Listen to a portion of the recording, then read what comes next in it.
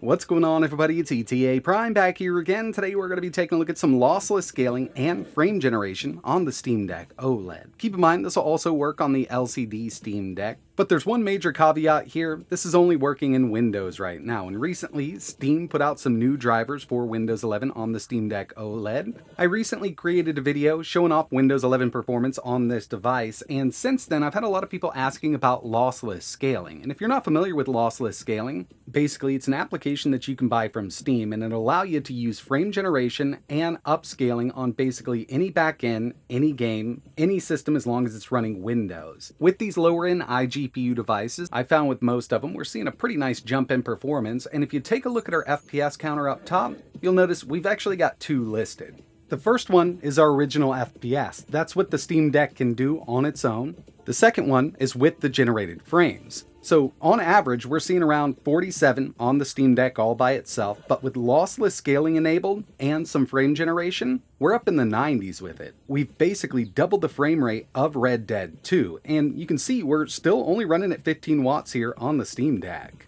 In this video, I'm going to show you how it works, and then we're going to test out a few more games. I'm going to go ahead and plug my Steam Deck into my game capture so we can get a better look at everything, but then we'll move back over to the built-in screen in just a bit.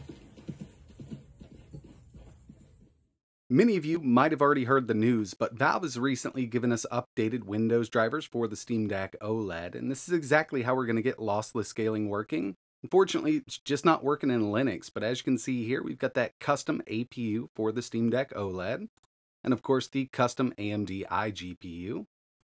I've dedicated 4 gigs of VRAM from the BIOS here, and we've got lossless scaling installed. This is $7 over on Steam, but if you can utilize it, it's well worth the money. And I've been doing a lot of testing with the ROG Ally, Ally X, a couple Aya Neo devices with AMD iGPUs. This can really help out. I'm going to jump right in here to Cyberpunk 2077. I'm going to show you how to use lossless scaling on the Steam Deck. Since I'm plugged into a monitor with the Steam Deck, I've got the overall resolution actually set to 900p. We've got Cyberpunk 2077 all low settings. FSR is at performance. And when I say all low, I mean everything is turned down as low as it can go. 720p, borderless. This is the only way we can get that scaling working with lossless scaling. I've got Afterburner running in the top left-hand corner there. And right at the end, you can see I've got it named Old FPS, and that's because once we enable frame generation with lossless scaling, Afterburner's just not going to be able to pick up those extra frames that are generated. But lossless scaling does have a built-in FPS counter, so we will enable that. Overall, with no frame generation, no scaling, this is actually working much better than I thought it would. I'd say we're seeing an average of around 51 FPS with Cyberpunk 2077 at 720p, but we're about to get a lot more out of it. I need to break away from the game. We've got lossless scaling right here installed. So again, this is $7 from Steam, and when I'm using this on the built-in screen, I usually don't use any kind of scaling unless I really need to take that resolution down with the game under 800p, because obviously that's the resolution of the Steam Deck OLED's display. But since we're on a bigger monitor at 900p, I will enable this, and for scaling mode, I usually just leave this at auto, full screen, and scaling type. We can actually choose between a few different scalars here, but the main two that I use are FSR and LS1. This is lossless scaling's built-in scaler, and I do think it looks a lot better. Next thing we want to do here is enable frame generation. LSFG 2.3. We've also got LSFG 1.1. You can experiment with these, but I've been using the latest version. From mode, we've got a 2x, 3x, and a 4x. On higher end systems, you can get 4x the FPS, but I'm going to leave this at 2 because we are working with a low end iGPU. I leave performance mode on, moving down, rendering, and if you hover over any of this, it's going to give you a breakdown on what's going on, but I'm using VSync. Max frame latency. Now this will introduce some more latency to your input, but if I'm looking to get better performance in a single player game, I do not mind whatsoever. I'm not going to take it up super high. I've left this at 3 for Cyberpunk 2077. And of course we want to draw that FPS so we can see the old FPS and the new generated FPS. So I've got everything set up here. I'm going to scale, choose my window, give it a second, It just scaled it up from 720 to 900p, and I'm gonna have to reload because I didn't know what was going on in the background there.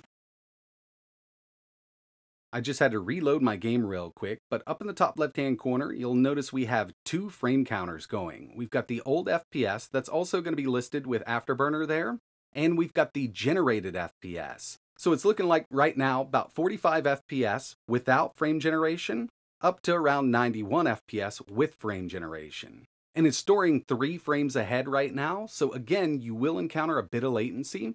If you're using a mouse and keyboard, it's definitely noticeable, but if you're using a controller, like an external controller or even the built-in controller, you really can't notice it that much going up to 3 frames, at least in my opinion, in single-player games. So yeah, even on the Steam Deck with lossless scaling installed, it's working much better than I thought it would. There are some games that have given me some weird issues, and I'd say the main issue here would be that it doesn't work in Linux yet. It would be really nice if this could be ported over to SteamOS, that way we don't have to install Windows. But until then, I did want to show off a few more games here with lossless scaling enabled.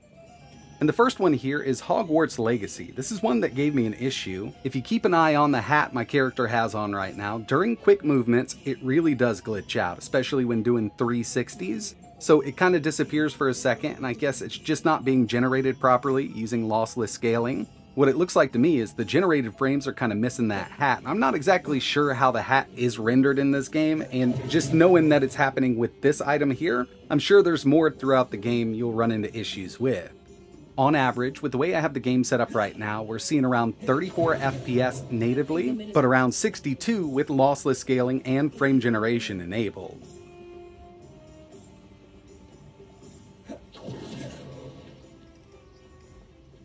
I thought this one was pretty impressive. With Elden Ring 720p low settings, on average we're seeing around 33 FPS, but with lossless scaling enabled, we're up to around 68 on average. And in tight quarters, this jumps up to around 85 FPS. I personally don't recommend using frame generation with fast-paced games, but I did test it with Forza Horizon 5, and the results were pretty awesome. I was actually really surprised here. We're at 720p medium settings, no FSR, we're just using lossless. On the Steam Deck OLED with these settings inside of Windows, average of 43 FPS. Of course, we could actually take this up much higher with some FSR enabled, but we're already working with such a low resolution, I didn't want to use any scaling here, and just with frame generation enabled using lossless scaling, we're seeing around 76 FPS. But I gotta say, the most impressive game that I've tested so far with lossless on the Steam Deck OLED is Red Dead Redemption 2. I hate the way that Red Dead 2 uses the slider bar for your settings, so I'm 5 clicks up from the lowest of the low, and at the lowest of the low, with FSR set to performance, the Steam Deck with Windows can come real close to locking this down at 60. But getting a little extra out of it, and we're still in favor performance zone, we can now get averages of around 86 FPS with lossless scaling enabled on this game, and it does feel really good in this wide open area here.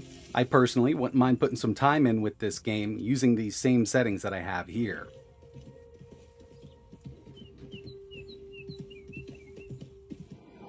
So overall, lossless scaling is actually working pretty well on the Steam Deck OLED, but there are a lot of downsides, like the fact that you have to install Windows, and if that's your main go-to, be my guest. I mean, it's totally fine to install any operating system you want. For me, I'd much rather have SteamOS installed on here because I can just pick that thing up and go. Everything's right there, ready to go, easy access to all of my games. I personally love what Valve has done with the Steam Deck, but it would be really nice to see something like this, like frame generation, come over to the Steam Deck natively.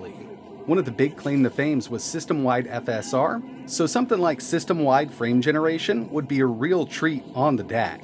But that's going to wrap it up for this one. If this is something you want to try, I'm going to leave links in the description to the lossless scaling app. Remember, you pick it up on Steam. I'll also leave links to Valve's official website with the newer Windows 11 drivers for the Steam Deck OLED. In the end, it's up to you. And one of the best things about an x86 platform like this is the fact that we can install operating systems on it. We're not locked down to just one OS on this unit. We're not renting it. We own this hardware, so we should be able to go ahead and install whatever we'd like. If you do end up trying this out, let me know in the comments how it goes for you. And like always, thanks for watching.